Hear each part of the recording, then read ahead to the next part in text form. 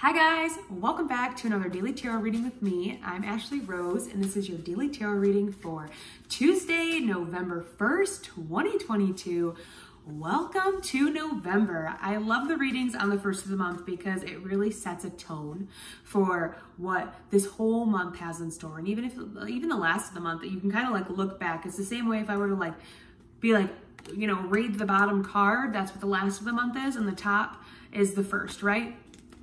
It's not the moon today, but I think that's interesting that it pops up because it's like, right? Like even coming after Halloween, it's like illuminated. Our fears are being let go. We're looking at it with, I feel like emotional vulnerability, what our fears are, and staring them straight in the face and acknowledging that it's time to move through them. But one today being new beginnings, being authenticity, being our power, standing in ourselves, being the magician in our life, and knowing that we create what we see for ourselves. And today, I love this. I love this for November. Oh my God, get ready. Buckle in, bitches. Sorry. Because this is going to be a good month. Yesterday we had the Three of Wands, and today we have the Two of Wands, the Seven of Cups in reverse, and the Ten of Cups. So the things that you've been wishing about, the dreams that you have, they're coming true. You're not being delusional. You're not being stuck in your fears. You're not allowing these things, sorry, itchy nose. You're not allowing these things to block you. And it's important to know that when you are in that space of, you're like, I don't even know what to say, like creativity and imagination, and you're using your mind together instead of against each other, right? When we're over analysis paralysis and we're overthinking and we're doubting and we're stuck in our fear and we don't think that we can do it, right? That we are fighting ourselves. We are fighting our mind. But the Seven in Cups is telling us that we are living in alignment with it, right? We get the ideas and we're like, okay, I like that. That feels like a good thing. I want to dream about it. I see my dreams, I make it happen.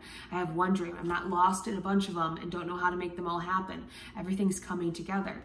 Especially, I kind of read these backwards, but with this but it all starts with this Two of Wands. It all starts by, seeing what we have in our hand, acknowledging that we have the world in our hand and the world is our oyster. We basically have a clean slate right now. We've entered into a new chapter and a clean slate to build something big, to build something intentional. So I don't want to make that part like, create whatever you want. No, it is important that you create something that you like, that you want to do, that you're excited about, that you really feel like within you is a part of your purpose and the reason why you came to this world, right? It's like we can no longer, because we will just continue to create this cycle of unhappiness and joy and not satisfied and bad relationships and, not healing ourselves and not listening to our inner child. It's like, aren't we tired of doing that? We're tired. We can't do that no more. And it's time for us to look out and be like, okay, yes, this is my world, but I have this amazing thing in my hand and I can do something with it, and I can look out into this water and I can dream about it. I can get in touch with my spirituality about it. I can meditate on it, and I can choose to walk through this doorway towards everything I know that is aligned with me, right? And yes, it may be scary and it may feel maybe a big emotion to feel on the inside, but that emotion isn't telling you to stop. It's telling you to go further. It's telling you to dive in, because we keep interpreting it as anxiety, but it's excitement and it's our intuition trying to be like, keep going, right? But we should kind of understand that a little bit clearer now, because before I feel like we were, seeing our intuition and the way that it spoke to us was like our anxiety was, we saw it in the wrong way. We saw it as like, oh no, don't go there, because we've been taught to not trust ourselves for so long, right? But these last couple months, we really had to lean on ourselves. We really learned that only we could be trusted in what we want to do, and that strengthened our intuition. We kind of had to be pushed to the wall so that we could finally strengthen that, to understand what's coming in right now, to allow what's coming in to come in, so that we can, again, walk through this doorway. And 2 is the number for your intuition. It's peace, it's connection, it's choices to make. So we could have a choice to make today. We got 1 or 2. We have 1, stay in the same life, or 2, especially, with this 10 of Cups. It's like, 1, we can stay in this life. We can keep aligning ourselves to other people's validations. We can keep living for our external reality, for social media, for social norms, for our parents, for, how the government and the world wants us to live our life. Or we can choose to go down the path to our success. Take the path less traveled. Seriously. That's the message. I feel like the very basic of it today is take the path less traveled that leads to your success. And it's okay. Nobody has to understand it.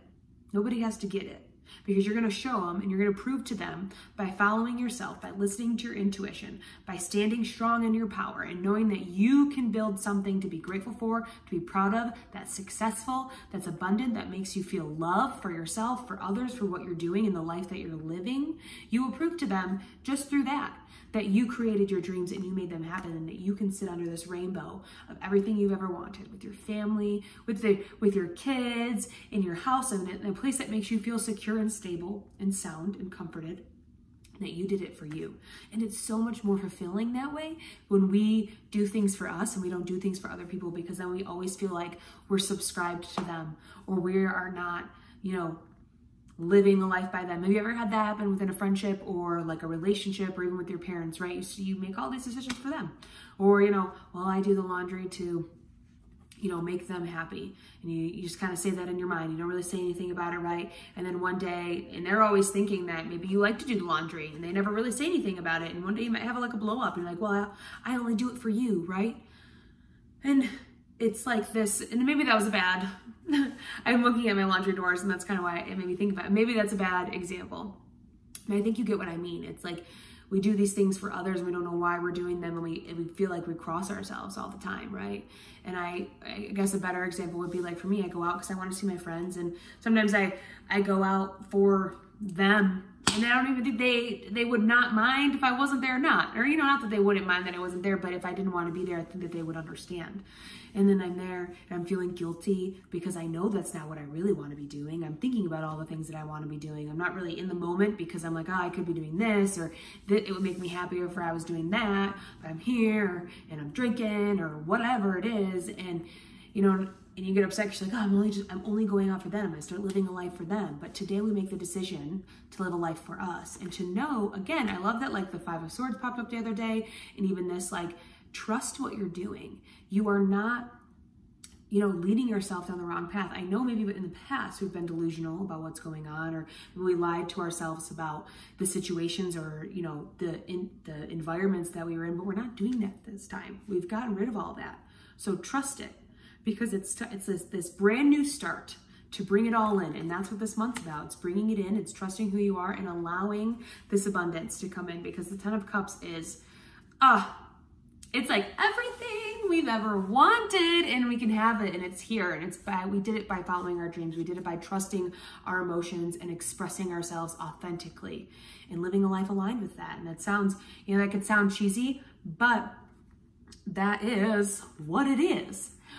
Today we have 17, 18, 19. 1 plus 9 is 10. 10 reduces to 1. We got new beginnings, authenticity, standing in your power, allowing yourself to be the magician in your life and leading you down the path. And know that, like, because you've thought about it, because you spent time meditating on it and sending your energy towards it, it will manifest, and it is manifesting, and you will start seeing that happen today. And so today is going to be a great day. So I love you guys. I can't wait to see how the rest of November unfolds. And if you'd like to know more about me, what I have going on, or you'd like to book a tarot reading, you can go to ashleyrose.com. You can follow me on Instagram. That's Ashley Rose Tarot.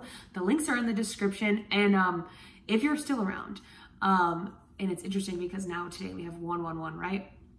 111's been a big number that we've been seeing for the past couple months. I've talked about it a lot, or even today it came up, like the number 11, right? 11. That we could be seeing some of the messages that we've been getting that have been kind of around that. We can see some stuff in our life today come in relation to that. So keep an open mind, keep an open heart, and allow the good things to come in. All right? I love you guys. It's going to be a good day. Bye. I'll see you tomorrow in the daily tarot reading.